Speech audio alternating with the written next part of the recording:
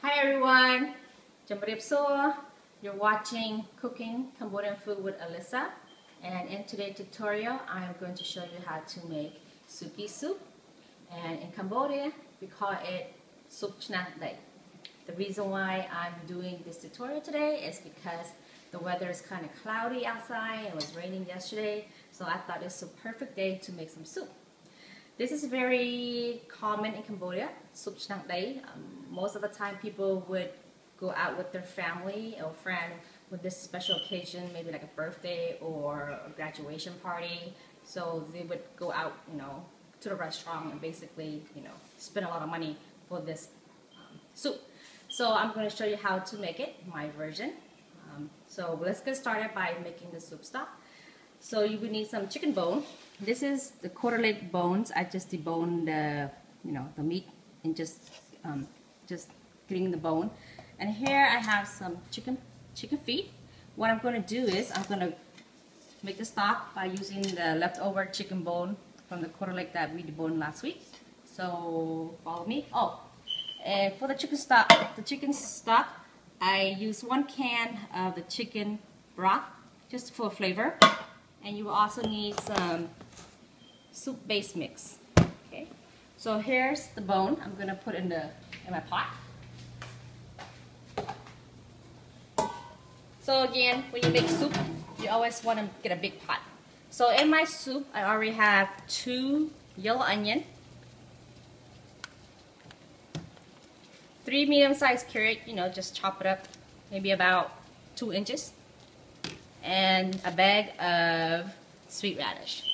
And I put 2 tablespoons of salt in here already. So now I'm going to put in the bowl. This is a whole bag of the quarter leg.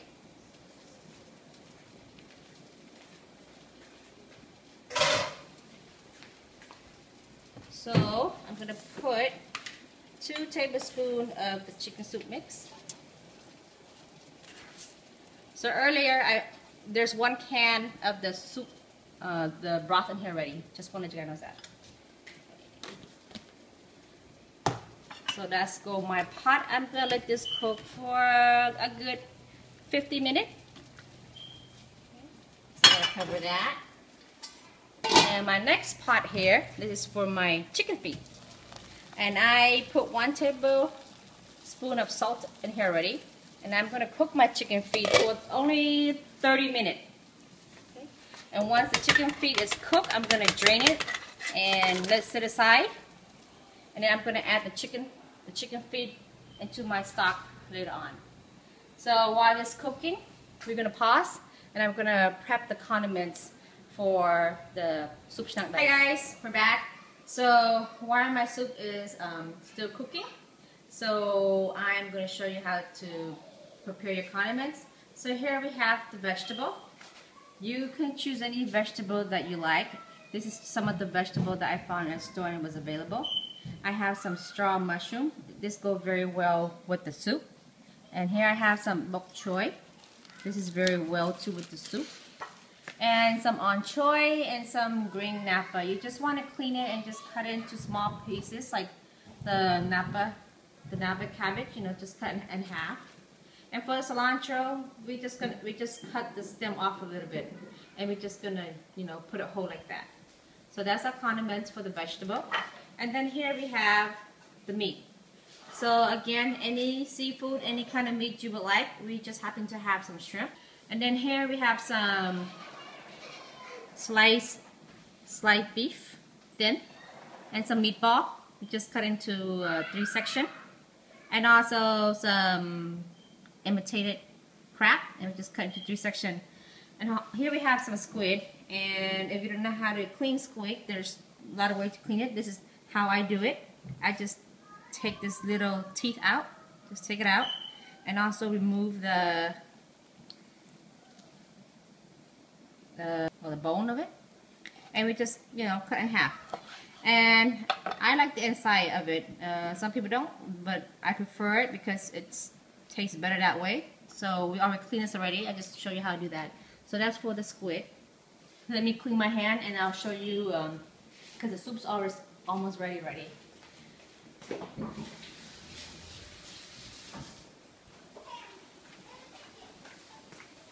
So when we paused, it was over 50 minutes already. I removed all the bone, the carrots, and the radish. So don't throw this away. You can reuse this for the next morning. You know, if you still want to make some more, you can go to second round and reuse this, which is it's still good. Here, so I removed everything out, and I added 6 more cups of water to my pot, and I also add in one whole garlic. I just smash it and put the garlic in there, and then just remove the garlic out. So now I tasted a little earlier. It just needed a little bit more salt and more chicken soup. So I didn't use any fish sauce, and I didn't use any. So I'm just gonna add 1 more tablespoon of the chicken soup mix, and then 1 more tablespoon of salt, and then it should be perfect already.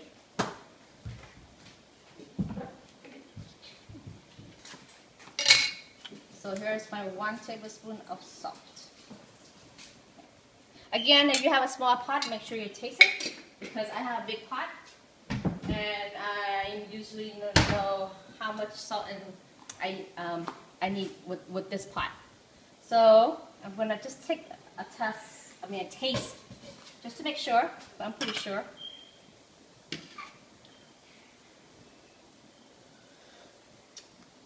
Perfect.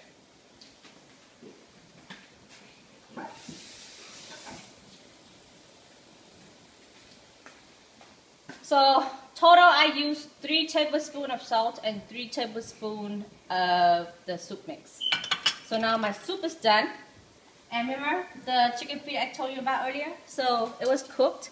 I drained it out and I cleaned it with cold water and I set aside. And you know, when you cook your chicken feet, I forgot to tell you earlier, make sure you chop off the nail. So now this is boiling. I'm gonna put in my chicken feet in there. And the chicken feet's already cooked already. I'm just gonna let it sit. And then I'm gonna turn off my stove.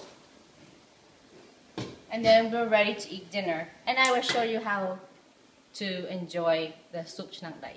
See you in a bit. Hi guys, we're back. My family is about to have dinner. We are about to eat the suki soup or soup chnang dai. I forgot to tell you earlier, we eat this with noodle. You can choose any noodle you want. These 3 different kinds that we have here. We have 2 fresh kind. They're all egg noodle, and then we have some dry one. So now I'm going to show you how to make the dipping sauce. There's a lot of ways to make your sauce, but you know, we like to do the easy way. We just get some hoisin sauce, and you could mix and match any way you want. Hoisin sauce or what sriracha, my son's favorite. You can mix this 2 up, or you can do this, the ground chili sauce. You can mix that with the hoisin sauce and that all together, or you can use this sauce, the soybean curd sauce. So these sauce you use to dip your meat. So when this comes to a boil, it looks like the soup is about to come to a boil. We are going to put in the meat first, and then after that we put the noodle. After the noodle, and then we're gonna put in the vegetable. So here's the sauce that David did. So David, tell them what do you put in your sauce in here? Put hoisin sauce, sriracha, and some kind of spicy chili. The garlic chili? Yeah. So you used all 3 sauce, right? Yes. Okay, and does it taste good to you? For me, yes. Yeah, okay. So we're going to pause a little bit. When that comes to a boil, I will show you how it all comes together and how my family enjoy this dinner. See you in a bit. Okay, we're in action now. So here's Angelina. She's eating the soup chnang dai. How is it, baby? Good. It's good. Okay, what do you have in your bowl? I have squid, chicken feet, meat dye, and noodle. Okay. Can you taste it? Mm-hmm. Let's see. I want to see you eat it. Blow it. Ooh, hot one. Đau á.